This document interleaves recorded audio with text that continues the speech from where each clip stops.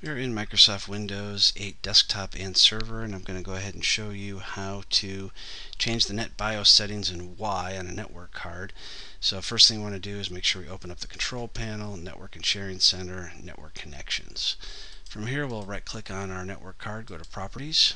scroll down to TCP/IP version 4, double click, click Advanced, click Wins. Now, by default, the network card is going to use the NetBIOS setting from the DHCP server, but if you may not know if that's on or off, or you may need to manually override what that says. So from here, you can go ahead and check the Enable NetBIOS or Disable the NetBIOS, and you can override whatever's on the DHCP server just in case you don't know or if you don't like the setting. Now, if you have a lot of different